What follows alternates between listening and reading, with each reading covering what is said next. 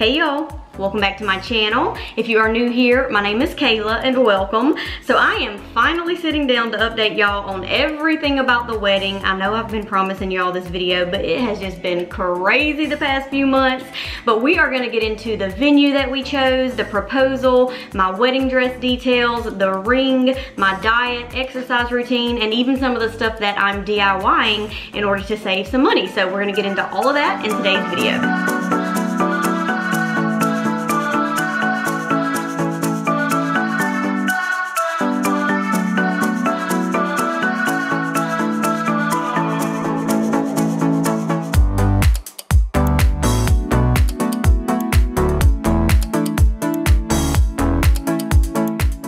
Say that it is insane how much time and energy goes into planning a wedding. Like, I have the utmost respect for wedding planners at this point. I could never do it as a career, but I'm such a perfectionist and such a hands-on person, so I decided not to hire a wedding planner because I knew I would be doing a lot of the details myself anyway. However, I am hiring an event coordinator that's going to come on at the end of this month, so about 6 months prior to our wedding date. And so she's gonna take over all of the vendor information and help me manage all the vendors, which I'm hoping is gonna free up a lot more time for me so that I can, you know, not only create more content for y'all, but so that I can also start documenting the whole wedding planning process, because I haven't even had time to do that. And I wanna be able to have videos that Darrell and I can look back on just for memories.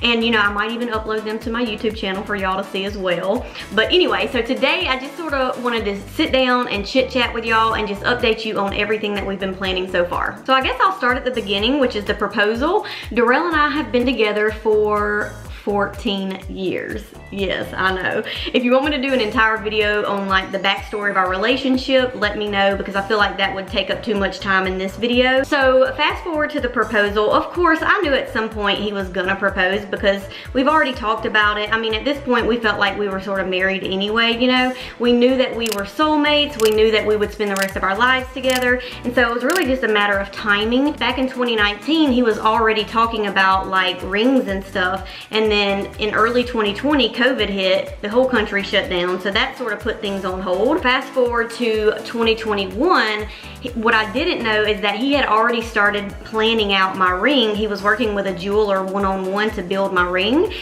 And so I didn't know that. So he was actually starting to build the ring almost a year prior to the proposal. And he actually had the ring in a coat pocket, like in the box, obviously, in one of his coat pockets in his closet for like an entire month before he actually proposed. He was just waiting for a weekend that he would get off because his job's super strict and they work almost every weekend. So he was just waiting for that perfect moment.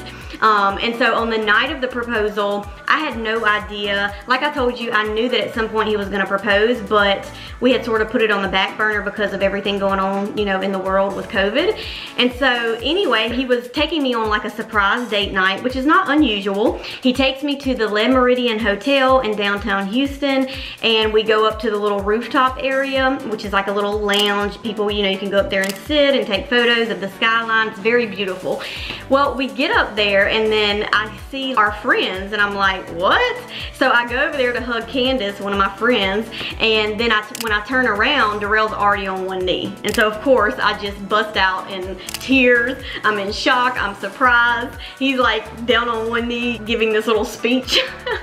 But it was like everybody was so excited and loud I could barely hear him. He had to tell me what he said after the fact. But anyway, so he, you know, popped open the box, asked me to marry him. Of course I said yes. And the rest of the night we just sort of chilled out with our friends, went to dinner and, you know, celebrated. But I had no, like, of course I told you I knew at some point he was gonna propose, but I had no idea that it was gonna be that night. So complete surprise. It was perfect the way he set everything up. So it was the perfect night, and it's just one of those memories that we are gonna cherish and hold on to forever. So since we're on the topic of the proposal, let's go ahead and talk about the ring. Like I said, he had been planning it out and working with a jeweler for months. The only thing I told him back in 2019, I do remember, is that number one, I want it to be a complete surprise, the proposal, everything, because I love surprises. But I told him as far as the ring goes, I want it to be super minimalistic. That's just my style, I guess, when it comes to jewelry, is super minimalistic. So I told him, you know, the main thing is I love a good solitaire. I don't like all the halos and things like that around it. I think that they look great on other people. It just doesn't reflect my style. So that was really the only thing that I told him. As far as like researching the diamonds to get the right color, you know, colorless and the good clarity, he did all of that on his own. He put a lot of time and energy into studying the diamonds and all of that, just to make sure he didn't get ripped off, you know, or whatever, and to make sure that he got the best quality diamond within our budget. And as far as the details go, the center stone is a 2-carat oval diamond. It is E color and VS2 with a 2mm band. The total carat weight is 2.5 carats. But I am completely obsessed with my ring. I love how much it sparkles. It's literally one of the prettiest diamonds I've ever seen in real life, and I love that he kept it minimalistic, so that way I can stack it with any style wedding band. And as far as our wedding bands go, I actually have a close friend in the neighborhood. Her name's Amora. Hey Amora. She's gonna be designing our wedding bands from scratch, so we're gonna be able to do some customizations to it just to really personalize it and make it that much more special. So I'm really excited to get started on that. Okay, now let's talk about wedding dresses. Now, y'all know I'm not gonna show y'all the picture of my actual wedding dress, no spoilers, until the day of the wedding. But about a month after the proposal, my best friend, who's my matron of honor, and my family drove in for 3 days, and we all went bridal dress shopping. It was so much fun. We went to 4 different boutiques. I tried on all different types of dresses. I'll try to include some photos here for y'all, but I tried on ball gowns, A-line, fit to flare, mermaid, all the different styles, and in different price points as well, just so that I could see the difference in fabric and details based on the different price points. But it was so good to try on all those styles because I had my mind made up on the look that I thought I wanted based on photos that I had saved from Pinterest, but I ended up going with a style that was completely different than what I originally envisioned. So that's why it's so important to just go try everything on, you know, because a model who's like 5'10" is gonna look good in anything. Me, I'm 5'3", so there's certain styles that I can't pull off. So anyway, I ended up finding the style of dress that looked best on my body type, and I ended up getting my actual wedding dress from Winnie Couture, which is in the River Oaks district of Houston, if you're familiar with that area. But I am in love with my dress. It is stunning, and I'm not really a crier, but once they fixed it all up, which by the way, let me explain that. When we went to Winnie Couture the first time around, I tried on different styles, and immediately I knew I loved their quality and the detail of Winnie's dresses. However, there were certain things I liked from this dress and that dress, but there wasn't a single dress where I loved every single part of it. So they were able to mix and match certain features that I liked from all their different dresses and put it into one dress especially made for me. And then there were other features that I added on to it that I didn't see on any of the dresses, but it was the fact that they were able to customize the dress based off the features that I wanted to suit my taste. And so ultimately, once they had everything sort of rigged up on my body, I couldn't even move because they had things pinned everywhere. I looked at myself in the mirror, and I'm not a crier, but I bursted out into tears. It was just a moment, you know what I mean? And so that made my friend burst out into tears, and then the 2 girls that were working there, which by the way, amazing customer service, they started tearing up, and it was just like a whole moment. But anyway, I am obsessed with my wedding dress, and I cannot wait for y'all to see it, and I'm super happy with how the whole experience went, and I am super happy with Winnie Couture, their customer service. So if you are in the Houston area and you are planning on getting married anytime soon or even in the future, definitely go by and try on their dresses. So the next big decision we had to make in the whole planning process was our wedding venue. Now, we researched and toured lots of different wedding venues in the suburbs of Houston, and there were a lot of beautiful ones, but it really came down to, you know, number one, which one was in our budget, and then from there, which one fit both of our styles. Because even though we do have a similar style for things like that, we also have differences as well. I know that I posted 2 of them to my Instagram stories back in, I think it was November of last year. One of them is called The Springs, which is a beautiful venue, but it's more rustic farmhouse. It didn't come across that way in my stories though. It looked more modern farmhouse. And so I ended up not choosing that one because I don't really like the rustic vibe. I'm more modern. And so the next one we went to was the Luminaire, and that one was just straight modern. It has a lot of black and brown tones, a beautiful outdoor space, beautiful bridal suite, groom suite. Of course, the reception area was stunning. The chapel was stunning. And that was another big one for me, was the chapel, because even if we decide to have an outdoor wedding, of course you run the risk of it raining that day, and then you have to go in and use their indoor chapel. Well, that was the hardest part. Was a lot of the venues, they would have like a gorgeous outdoor space like the Springs, the rustic farmhouse, but the rustic farmhouse didn't even have a dedicated chapel. You had to have the indoor ceremony in the reception area, and I just didn't like that either. So for me, the fact that the Luminaire had a beautiful indoor chapel just let me know that whether we decide to have an outdoor or an indoor wedding, it's going to be beautiful regardless at the Luminaire. So that's the one we ended up choosing. I'll post some pictures here for y'all, but the way that we're going to decorate it, the colors for the wedding and things like that, is just going to be stunning. So I don't want to give too much away in terms of the overall vision for the ceremony and the reception, but I will just tell you that our color palette includes blacks, champagne golds, pops of that rich jewel tone emerald color. Y'all, if everything works out the way I have it envisioned in my head, I cannot wait for y'all to see it. Okay, on to the vendors that we chose, and this is what's been taking up most of my time. I've really been getting into Photoshop and creating a lot of vision boards, you know, deciding on table linens and chargers and decor, floral colors. All of that takes so much time. So starting with our caterer, we went with Churrasco's, which is like an upscale Latin American cuisine, and y'all, we went in for our taste testing the other day. The food was just so good, so full of flavor. Everything we tried was good, which I feel like is a good problem to have, but it was so hard to narrow down our menu. So we picked 2 hors d'oeuvres, 2 entrees, 1 salad type, as well as two sides. And I don't want to give away our menu just yet, but I will just say that one of the hors d'oeuvres that I picked out is these little mini taro root tacos that are stuffed with like a pulled pork. Oh, y'all, just delicious. And I think that's one of the things I'm most excited about, is for all of our wedding guests to try the food, because honey, it is so good. I'm telling you, I wish all of y'all could be there just to try the food. And while we're on the topic of food, let's talk about the wedding cake situation. So at the beginning of the wedding planning process, one thing that was in the back of my mind was, am I gonna be able to find somebody that can do a gluten-free wedding cake, but something that actually tastes good? Well, that was settled whenever I found Cakes by Gina. Gina, the owner, has celiac disease, so she definitely had gluten-free options. But not only that, she mastered the gluten-free game, because when we went there on that Saturday for the taste testing, they did not have a freshly made gluten-free sample for me.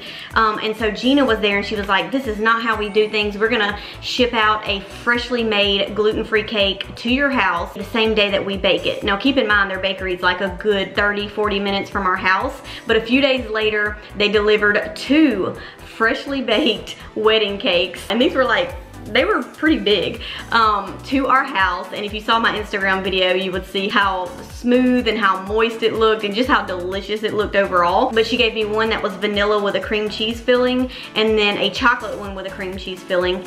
But oh my gosh, I'm not even a chocolate fan, and the chocolate one was delicious, but the vanilla was just on another level. So I was so happy with how good it was. It was moist, it was spongy. It really did not taste like it was gluten-free at all. So I'm super excited that I'm gonna be able to do 1 layer of our wedding cake gluten-free. So we have 4 layers on our wedding cake, and the bottom layer is gonna be gluten-free, and that'll be the one that Darrell and I cut into for our photos. But I really don't feel like any of our wedding guests are gonna be able to tell the difference, because Darrell taste tested it and he said he could not tell the difference, that it tasted just like the real thing. So I'm so excited about the wedding cake and the fact that I am going to be able to do 1 layer gluten-free. So if you are in the Houston area and you have to eat gluten-free like me, Cakes by Gina, they can do a full gluten-free wedding cake or just gluten-free layers. As far as our table settings, we went with Events to Remember. So they're going to be doing our linens, chargers, napkins, and silverware, and I'm so happy with them because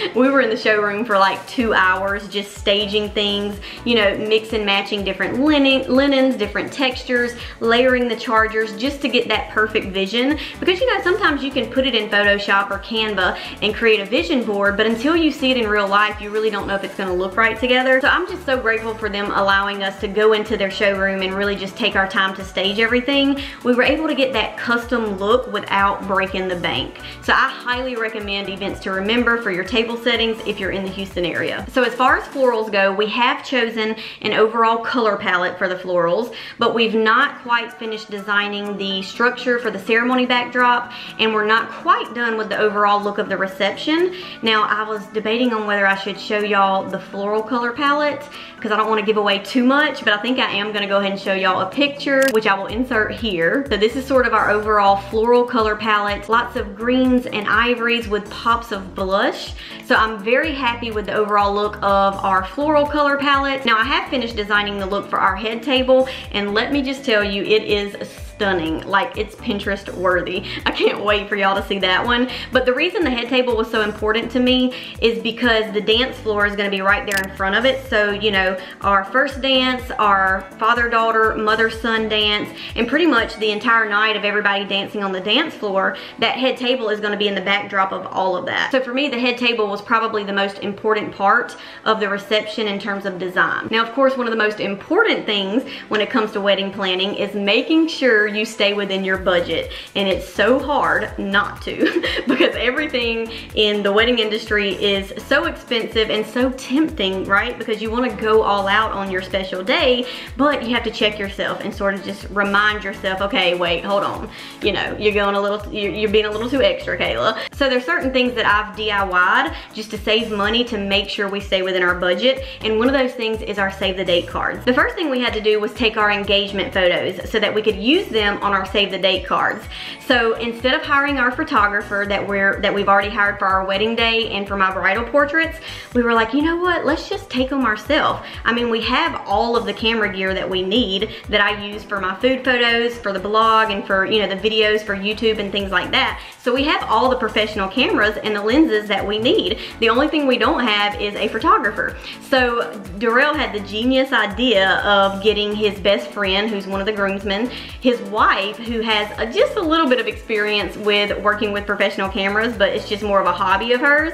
And so we met them downtown Houston. I already had all of my vision boards of the different poses we wanted to get, the locations. I had everything planned out. And so Darrell just made sure to set up the camera, all the settings, the aperture, the shutter speed, and all that in between each shot. He set that all up for her. So really all she had to do was make sure she, you know, got the right angle and that she clicked at the right times, and like making sure it was in focus and that sort of thing, which is still not an easy thing to do. She did an amazing job. I think we ended up taking about 1,000 photos that day, and we got probably 30 of them that were really, really good. So I'm super happy with that. I feel like 20 to 30 photos from any photo session is a really good amount in my opinion. So anyway, we just made a day of it. We had a good time hanging out with them in between shooting photos. We took them out to dinner that night as a thank you. So it was actually a lot of fun. And in terms of editing the photos, of course, I already have experience with color grading and color correcting from all of my food recipe photos. So I just popped them into Adobe Lightroom, edited them, color graded them, did all the stuff to make it look super professional, and voila, we had 20 to 30 professional engagement photos, and we literally saved hundreds of dollars. And once the photos were done, it was really just a matter of finding a template that I liked. So I went into Canva, which of course is free, and I found a template that I liked. I plugged our photos in, changed out the text, customized it a little bit, and then I ordered the prints on cardstock paper from Prints of Love, and I got 100 prints for $90, which was the best deal that I found. I searched several different websites, and I was gonna print them myself, but it would have ended up costing more money for the cost of the ink for our printer, so I just went ahead and ordered prints online. And then here's where I really saved money. I ordered some vellum paper from Amazon. I cut it to a 5x7, and then I found this template on Etsy that was only $4, $50. Of course, I customized it with our information, and then I just pinned it with one of those like a thumbtack type of thing. I think that's what they're called.